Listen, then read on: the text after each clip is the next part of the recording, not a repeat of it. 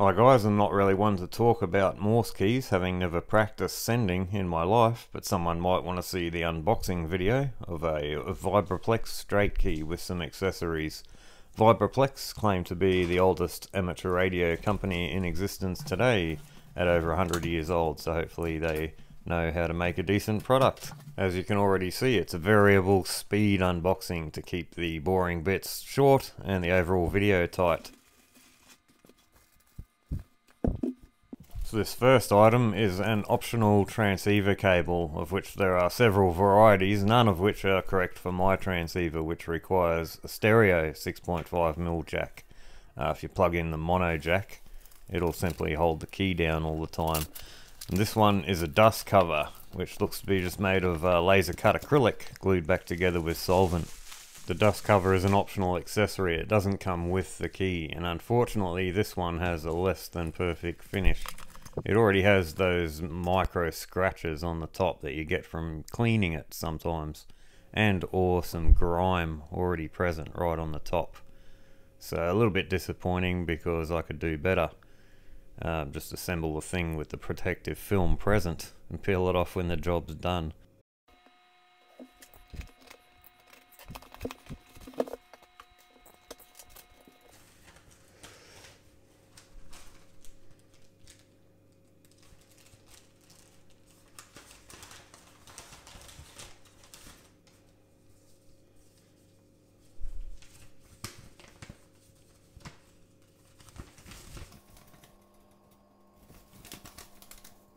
So warranty information with instructions on returning the unit to the manufacturer and a complete parts list, which is interesting. I wonder if you could buy all the parts and assemble the thing and how much that would cost. On the back here all of the parts are labelled, so you could view this as assembly instructions. Interesting.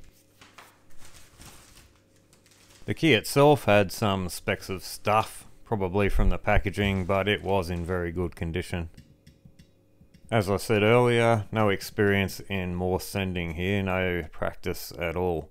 My only memory of what a Morse key should feel like is in using one, just playing with one really, when I was buying a vintage radio from someone's house, and just have a vague memory of remembering the feel and remembering that's what a Morse key should feel like.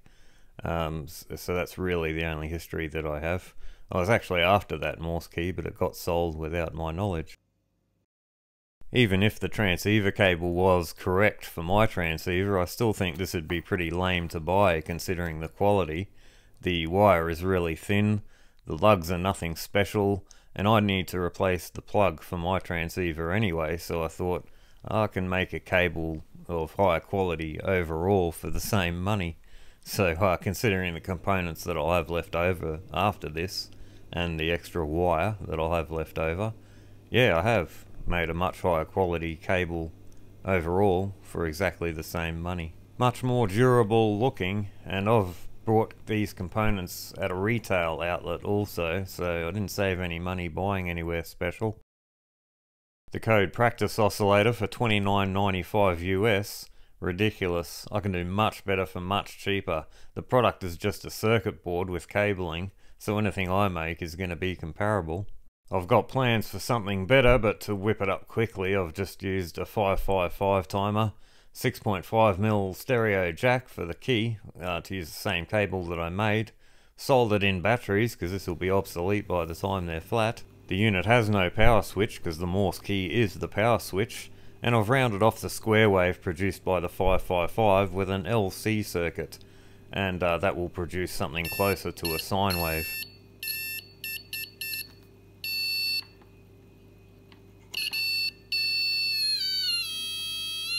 That doesn't sound very sinusoidal. Well, the LC circuit is only connected when a speaker is connected to the unit. For the piezo, that's more suited to the TENS Morse project.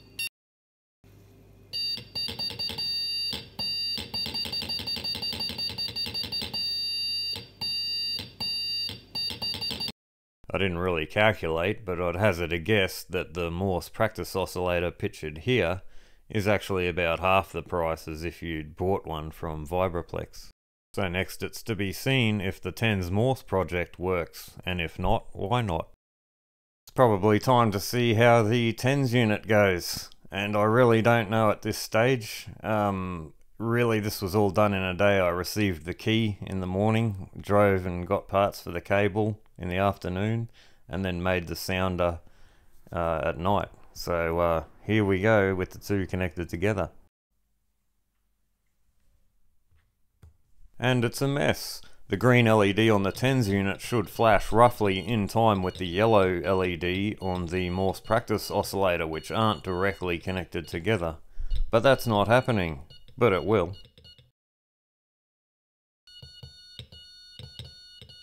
So it works fine using my thumb to key, and I imagine to get my index and forefinger working with the key, with the same convincing outcome as my thumb, it should only be a matter of adjusting the duty cycle that the TENS unit uses to modulate the Morse signal.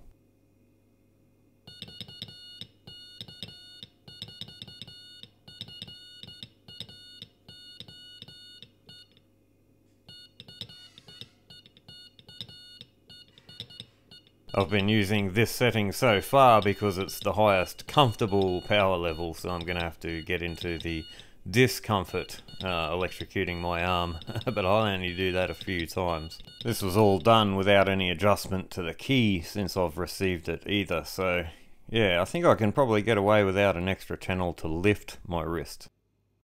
Okay, to alleviate my anxiety over getting painfully electrocuted, I've implemented some code to gradually increment the duty cycle, let's call that power, from 20%, which is what I've shown you so far, to 25, 30, 40, and then 50, which is quite painful, and I've only been subjected to that setting once when I was building the circuit. So it's almost there. There was a couple of sloppy bits in that. Although I have adjusted duty cycle, I haven't yet adjusted the frequency that the Morse signal is modulated at, so I could see what effect that has. There was more to the video, pushing more current through my arm to try to perfect this technique with my forefinger and index finger.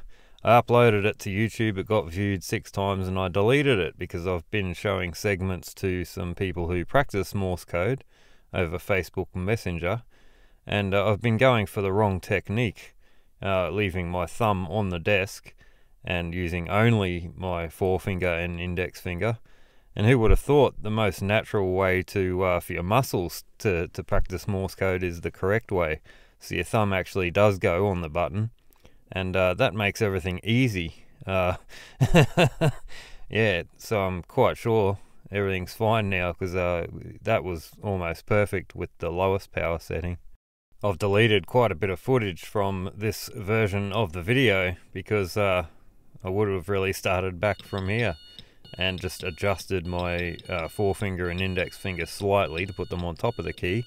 And although most of the force will be coming from my thumb, that won't necessarily be visible.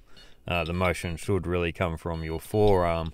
Anyway, that's all for now. Catch you next time. Next time we'll have a look at the software, and I'll try to upload the actual prank if I can, and if I get away with it.